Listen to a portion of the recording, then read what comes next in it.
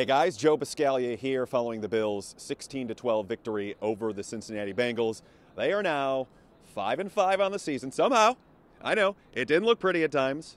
It looked pretty desperate. I know Bills fans probably had that feeling right in their stomach that kind of rose up to their heads going, they're going to lose it. They're going to lose the game. They're going to lose the game. They didn't. They held on. The defense was really the key to helping them secure that victory. We'll get more into that in just a bit, but from a grand perspective, the Bills are now in a situation where they're 5-5 on the season, heading into the stretch run, final 6 games. They're going to need to rack up victories, probably going to have to win 5 of their next 6 games.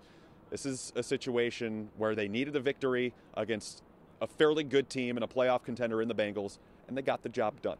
Now, really, one of the 2 big aspects of the game was injuries, and LaShawn McCoy with his thumb injury, Robert Woods with his knee injury. The Bills did this in spite of not having them out there, and you have to kind of give a hat tip to Mike Gillislee and what he was able to do on the field once LaShawn McCoy went down with an injury at the end of the first half. Gillislee showed a lot of toughness coming into that spot and running the way that he did, getting up the field in a north-south way and you know, that one-cut mentality and showing some explosion while doing it. I was actually really surprised that the Bills got away from doing that in specific spots. You know, you think about the times that they had in the red zone where they tried to pass the ball and maybe on a field goal opportunity when they're only 2 yards out and he's running the way that they are and the offensive line really was blocking the way that they were for him.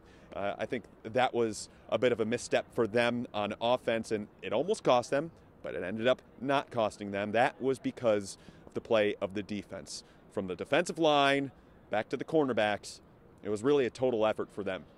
And you can't go too much further without mentioning the play of Kyle Williams. I mean, the guy, Rex Ryan said it best, the guy's just an absolute stud this year. And you saw exactly what he was able to do to a Bengals offensive line that has struggled in spots this year, but not as much as he kind of made them. And it wasn't Kyle alone. I mean, Marcel Darius played very well in this game. Same thing with Jarrell Worthy. I mean, the 2 guys coming off the edge, Lorenzo Alexander, Jerry Hughes, they helped too. And the linebackers, Zach Brown and Preston Brown, they had good games. But, I mean, Kyle Williams was the standout of this game and really keyed a lot of the stops. Didn't allow their running game to get going really at all.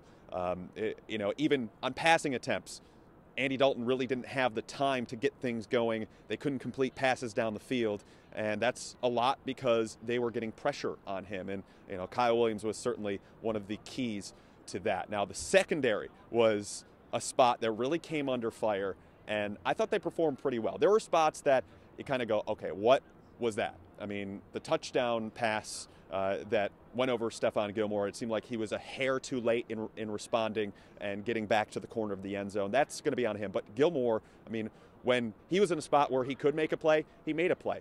And I know a lot of fans are going to sit there and go, all right, well, that was gifted to him. It was bobbling in the air, and he should have picked it off anyway. Or it was thrown right into his stomach. He should have picked it off. But the difference is he made the play.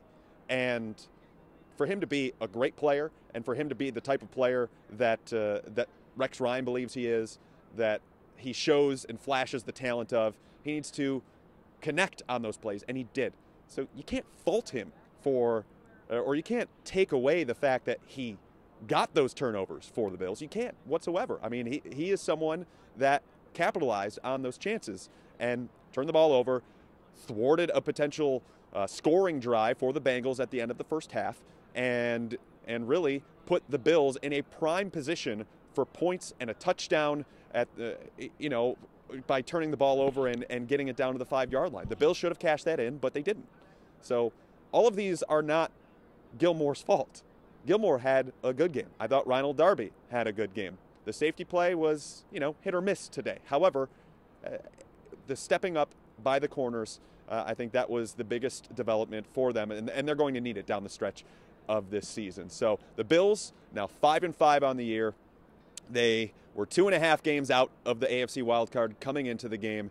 So that has to make them feel pretty good going forward. And they have a very winnable contest at home coming up against the Jacksonville Jaguars. And you see the smile on my face because guess who's coming to town, ladies and gentlemen? It is none other than former head coach Doug Marrone, who is the assistant head coach and offensive line coach for the Jacksonville Jaguars. He will, and the Jags will be coming to town along with former Bills offensive coordinator Nathaniel Hackett. So, ladies and gentlemen, welcome to Maroon Week, the Maroon Bowl, however you want to script it.